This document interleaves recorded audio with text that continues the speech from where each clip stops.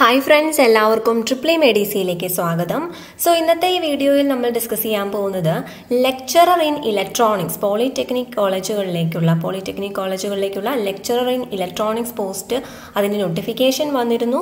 അത് ഞാൻ പറഞ്ഞിരുന്നു. അപ്പോൾ അപ്ലൈ ചെയ്യേണ്ട ഡേറ്റ് കഴിഞ്ഞിട്ടില്ല, എല്ലാവരും അപ്ലൈ ചെയ്യുക. അപ്പോൾ അതുപോലെ അതിൻ്റെ സിലബസ് ആണ് ഇപ്പോൾ ഡിസ്കസ് ചെയ്യാൻ പോകുന്നത്.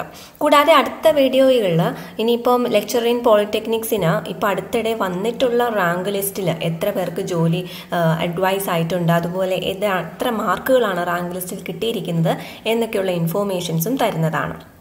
അതുപോലെ lecturer in electrical and electronics എഞ്ചിനീയറിംഗിൻ്റെ mark check ചെയ്യാം.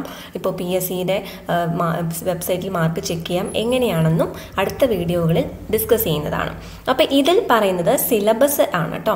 ഓക്കെ, അപ്പോൾ ആദ്യം തന്നെ module 1 general knowledge and current affairs. അത് ഏതൊരു എക്സാമിനും ഉണ്ട്. General knowledge, current affairs, renaissance, അത്രയും കാര്യങ്ങൾ ഏതൊരു എക്സാമിനും ഉള്ളതാണ്.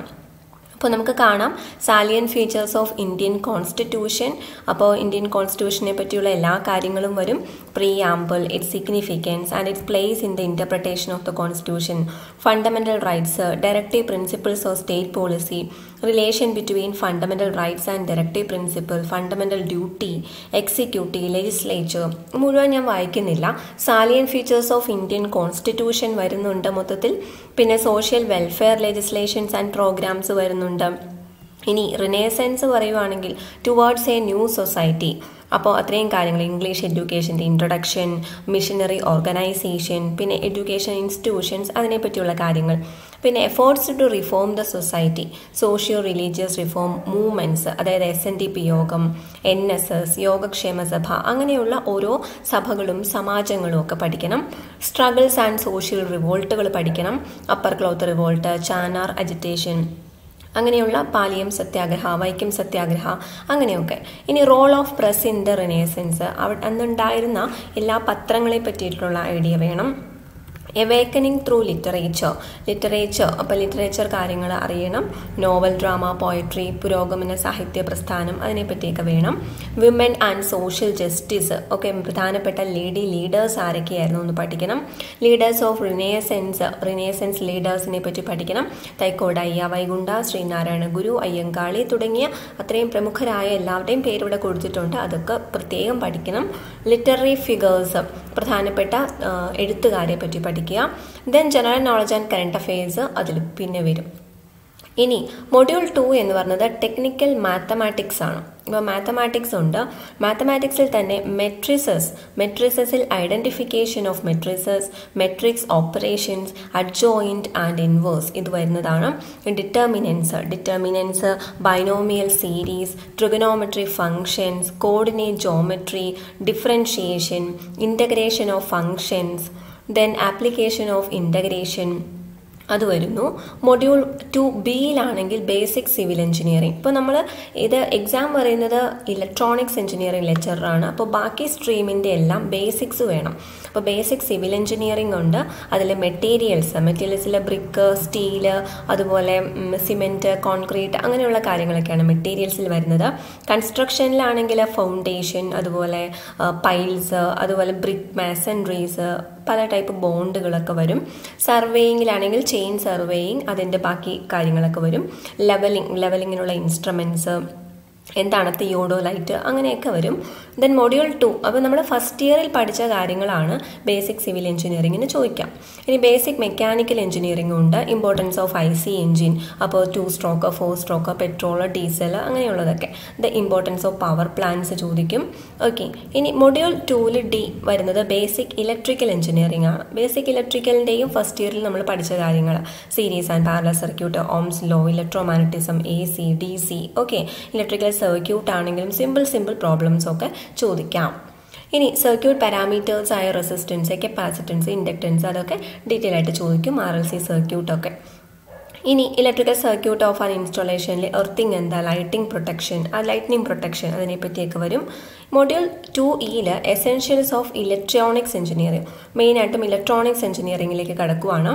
അപ്പോൾ അതിൽ ആക്റ്റീവ് ആൻഡ് പാസീവ് ഡിവൈസസ്, അതിൻ്റെ റിവ്യൂ മാത്രം.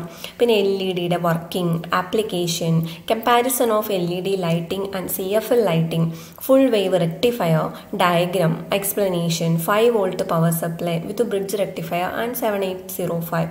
പിന്നെ SMPS അതിൻ്റെ block diagram, അഡ്വാൻറ്റേജസും, integrated circuit, SMD, advantages, then static electricity, precautions in handling the electronic circuit, then switches, on or off switches, push to on, push to off, push to on or off, SPST, SPDT, DPDT, അങ്ങനെയുള്ള switches, limit switches, proximity switches, relays.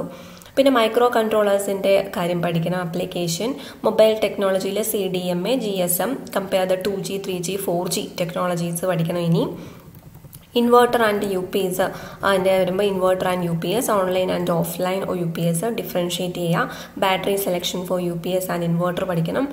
Waste, health ഹാസാർഡ്സ് of waste.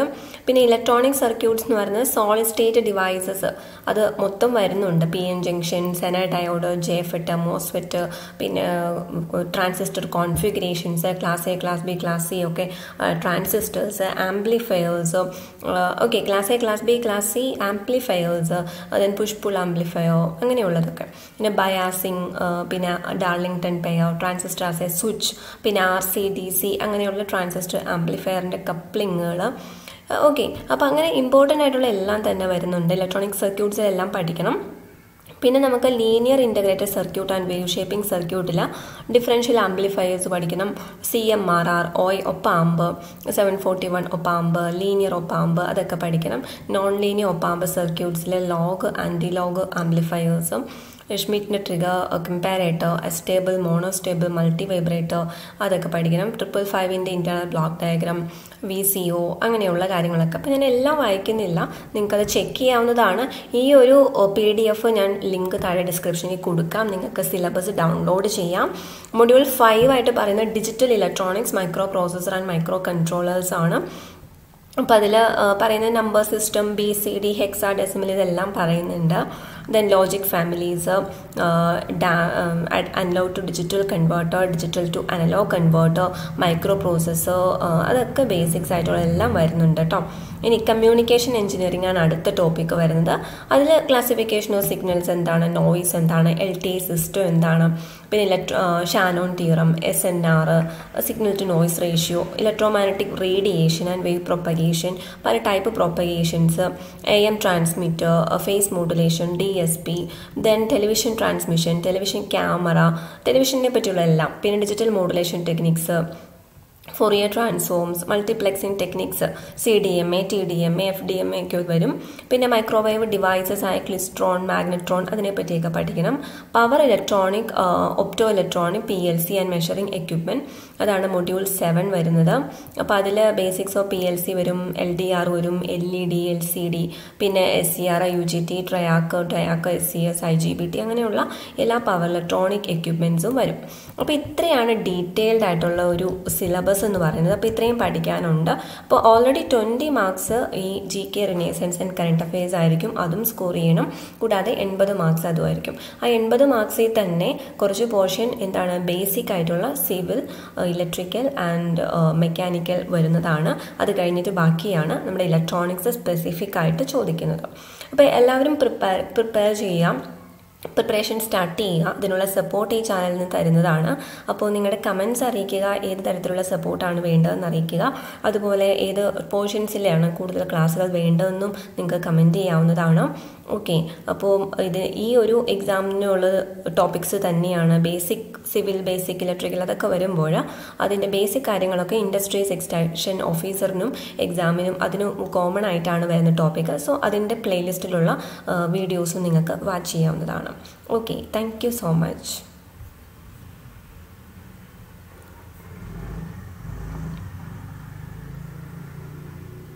Subscribe ചെയ്തിട്ടില്ലാത്തവർ subscribe ചെയ്യുക. ഈ video ഇഷ്ടമായെങ്കിൽ like ചെയ്യാനും share ചെയ്യാനും മറക്കരുത്. Okay, നിങ്ങളുടെ കമൻസും സജഷൻസും ഒക്കെ അറിയിക്കുക. നിങ്ങളുടെ ഫ്രണ്ട്സിനൊക്കെ ഷെയർ ചെയ്യുക. Thank you.